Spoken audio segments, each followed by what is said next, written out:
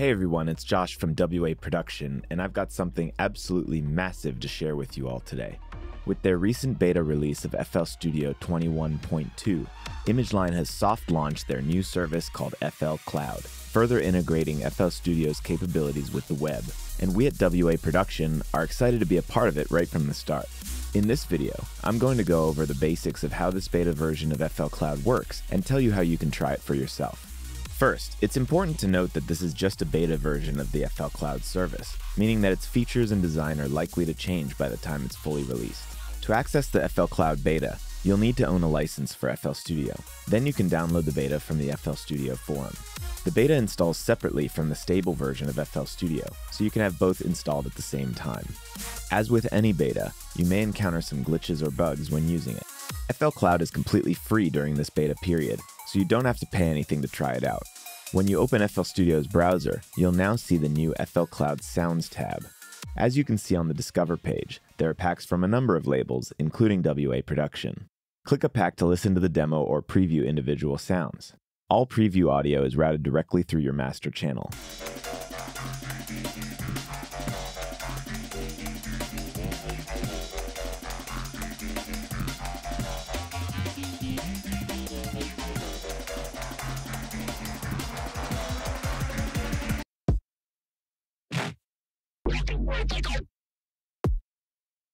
Within the pack, you can sort a number of different ways,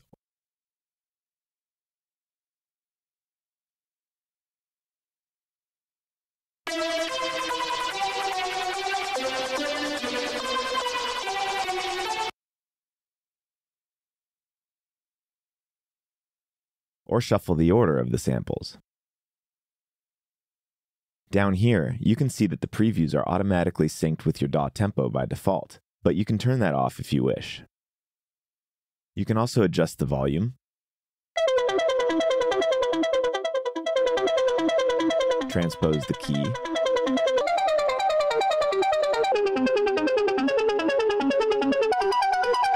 or adjust the playback speed, allowing you to preview the sounds in a way that fits your track.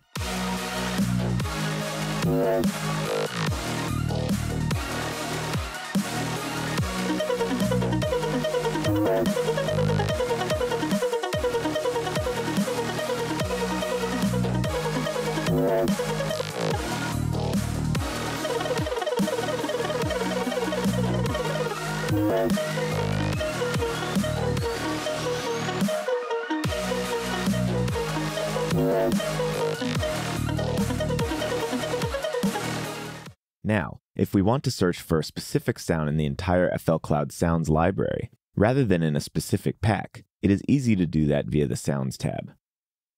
As of now, FL Cloud lets you filter by sample type,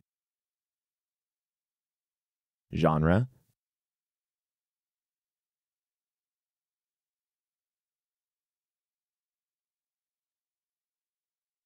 instrument, tempo, and key.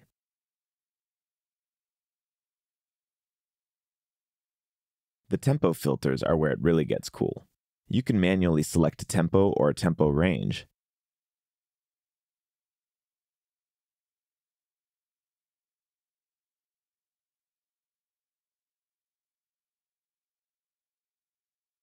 or you can have it go by your project tempo, or even a percentage range from your project tempo.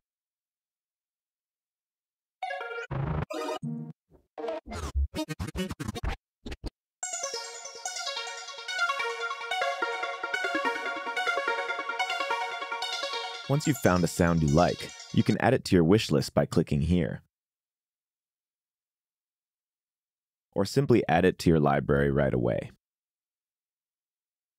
Now you can drag it straight into your project, where it will be automatically time stretched to your project's tempo.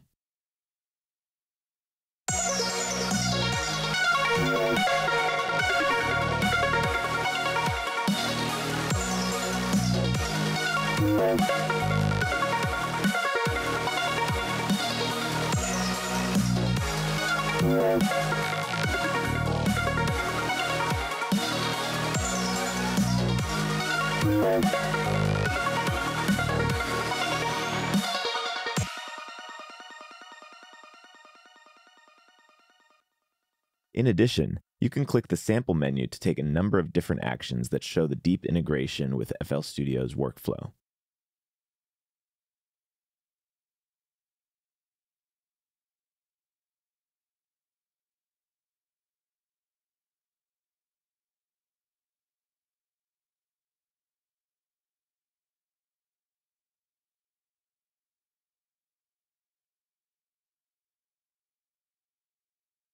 Alternatively, you can right-click the sample to show options as well. To see all the sounds you've added to your library, click here.